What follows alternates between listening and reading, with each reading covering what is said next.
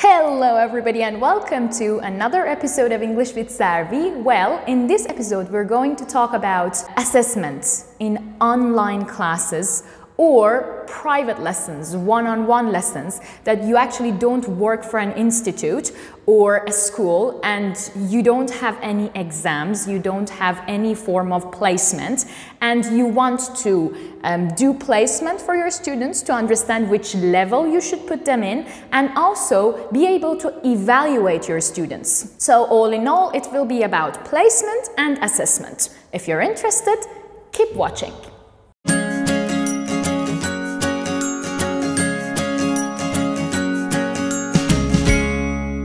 When I started teaching one-on-one lessons, for me it was not that hard understanding how to do placement tests, but for some teachers that actually get separated from institutes or schools, or they see like they have got more private students coming to them and they don't actually need to work for an institute anymore, which actually I am going to talk about the reason why we shouldn't isolate ourselves from institute. That's another topic. For those teachers, I'm gonna share like a placement test, the written form, for you to be able to see it and use it right in the description box below. But that is not going to be enough for you to understand exactly how to evaluate that student and put her or him in that special level. You also need to do an oral test. What should we do with the oral test? How should we choose questions? It's gonna be easy. Just open the book, look at the content, or in some other books, you have got some can-do statements at the top of, the beginning of each unit, at the top of the page, or the first page of each unit is gonna tell you like what you're gonna have to cover in that unit. So take a look at that and try to come up with some questions, like 2 or 3 questions that can tell you whether that's the answer to those questions.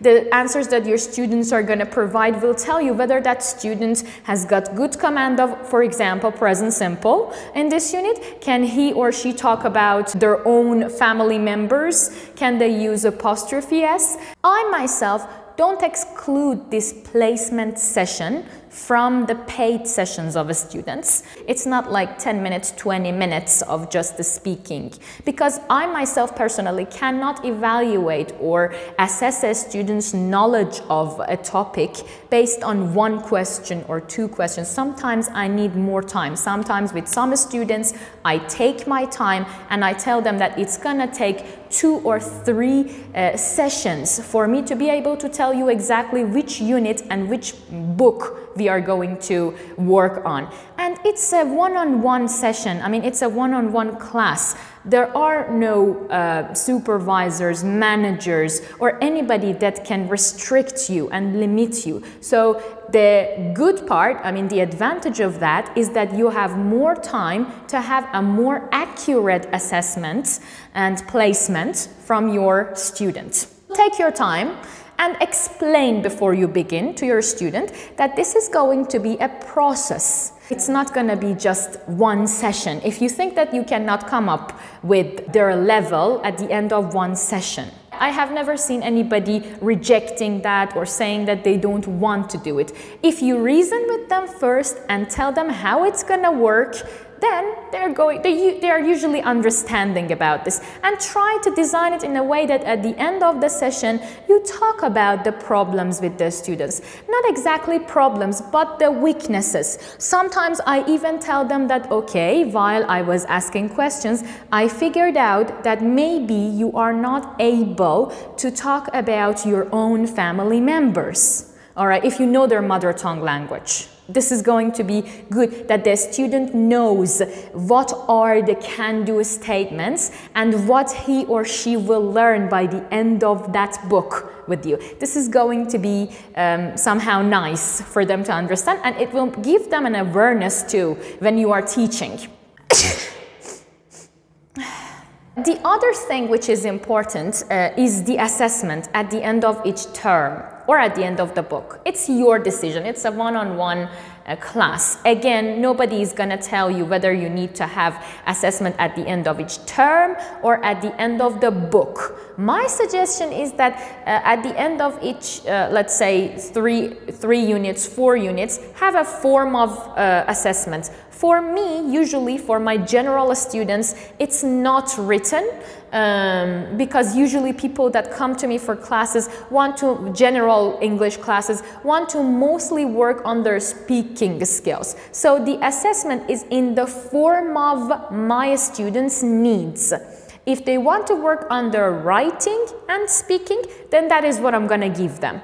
But if they are trying to work only on a speaking, and speaking is the most important skill for them, then it will be from, again, the can-do statements of the units that he or she has studied. Again, some questions that I have designed, I start asking those questions. Usually it's like one session. So I ask questions, I receive the answers, I try to write down the errors, the things that I hear, but I don't interrupt them, okay, when they are speaking. I give them time to talk and I write down their errors, and at the end of the session I give them those sentences, I ask them to correct them, and then I tell them, okay, write these sentences down as we are entering the new unit. Let's keep a record of these errors, and whenever, for example, we see you missing, for example, ed at the end of the past form of a verb, let's go back and put it right next to this error and see exactly how many times you have repeated this error, so that we can reduce it and we can make you aware of your repeated errors. This is how I evaluate my students.